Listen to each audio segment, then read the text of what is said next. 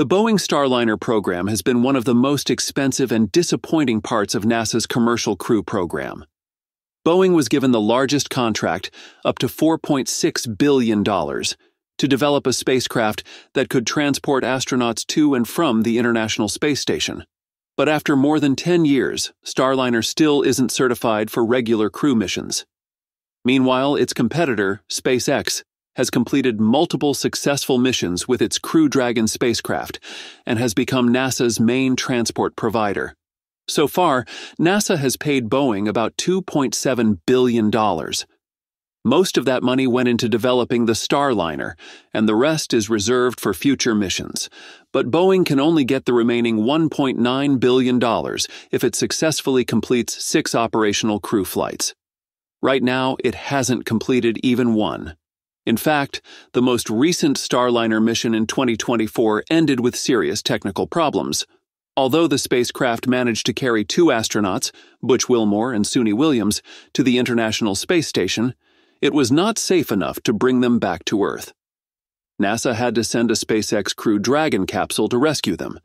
This mission exposed serious technical failures in Boeing's Starliner spacecraft. Issues that were not only dangerous, but also deeply concerning given the program's long history of delays and problems. During the June 2024 crewed flight, 5 of the spacecraft's 28 reaction control system, RCS thrusters, malfunctioned as it was approaching the International Space Station, ISS. These thrusters are essential for maneuvering the spacecraft during docking and orbital operations. Although the mission team managed to bring 4 of the 5 thrusters back online, it required real-time troubleshooting and placed both the spacecraft and the astronauts at risk. But the thruster problem wasn't the only failure. The spacecraft also suffered multiple helium leaks in its propulsion system. Helium is used to pressurize the fuel tanks and help push propellant through the engines.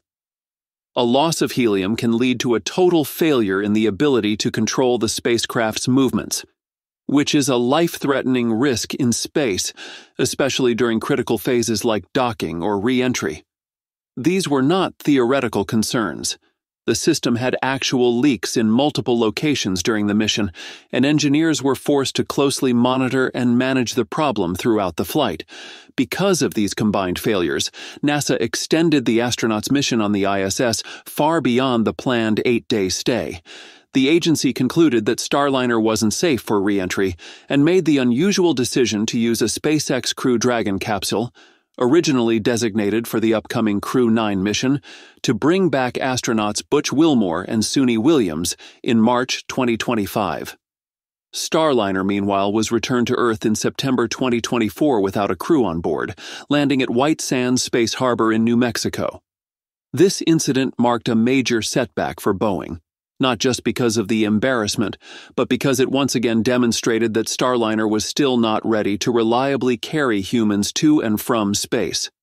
And this wasn't the first time Boeing's Starliner had failed.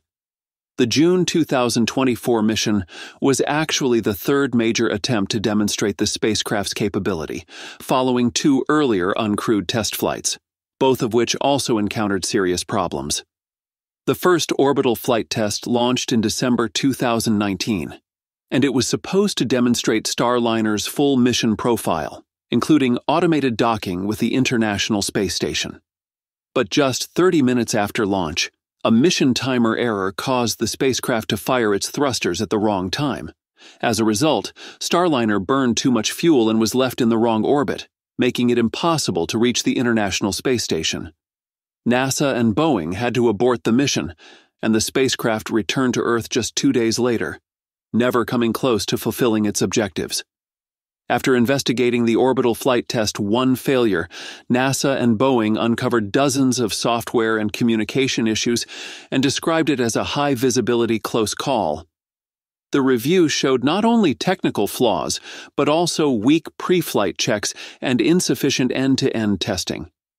Boeing spent months addressing the problems before preparing for a second uncrewed test flight. That second mission, Orbital Flight Test 2, finally launched in May 2022, nearly 2.5 years after the first failed attempt.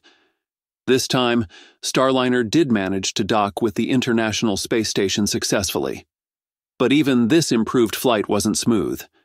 During the journey, 2 of Starliner's maneuvering thrusters failed. The system was able to compensate using backup thrusters, but it once again raised concerns about the reliability of the propulsion system. Engineers also discovered problems with the spacecraft's cooling loops, and post-flight inspections revealed that some components experienced unexpected wear. So when the 2024 crewed flight finally launched, it was meant to be a final test. Proof that Boeing had resolved all of these issues and that Starliner was ready for operational use. Instead, the same problems reappeared, now with astronauts on board. Despite all of this, NASA hasn't canceled the Starliner program. Instead, the agency is talking about another uncrewed test flight, possibly in 2025. Boeing is working on fixes and planning to test the propulsion system again. But it's not clear how those tests will be paid for. If Boeing has to cover the cost itself, a single test flight could be over $400 million, a huge expense for a company that's already losing money. Back in 2020, Boeing took a $410 million loss to pay for an earlier unplanned test flight. Another round of testing would add to the financial pressure. However, NASA still continues to insist on having 2 spacecraft providers for its commercial crew program, arguing that redundancy is important in case one provider faces unexpected technical or schedule issues.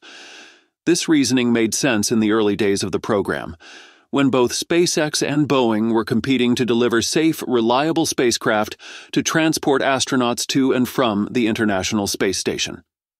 But now, in 2025, that logic is starting to look increasingly outdated and even irresponsible as Boeing continues to fall behind.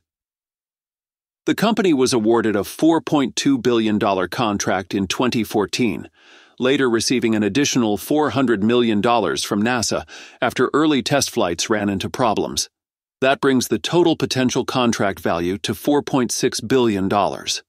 Worse, Boeing has already burned through billions of its own money just trying to fix Starliner's technical failures.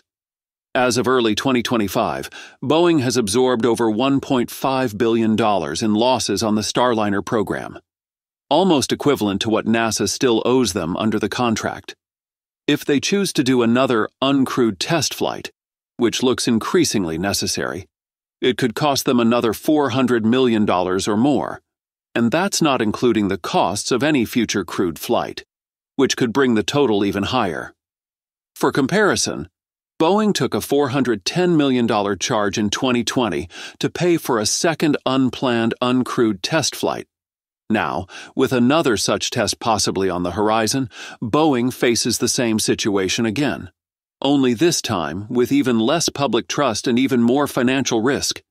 Yet, instead of cutting losses, NASA is still keeping Starliner alive. The question is why. Many in the space community believe the reason Starliner hasn't been canceled has less to do with engineering and more to do with politics and influence. Boeing is one of the most powerful aerospace contractors in the United States. It has deep ties to the government, extensive lobbying efforts in Washington, and decades of history as a NASA partner. In 2023 alone, Boeing spent over $13 million on lobbying activities. The company also employs thousands of people in key congressional districts, which adds political pressure to keep Boeing contracts alive, even when the results don't justify the cost. Critics argue that Boeing is being protected not because of its performance, but because of its political influence and the fear of job losses if the program is shut down. This has led to accusations that NASA is favoring Boeing at the expense of taxpayers, astronauts' safety, and program efficiency.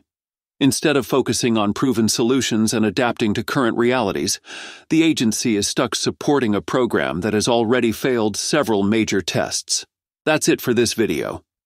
Thanks for watching, and I'll see you in the next one.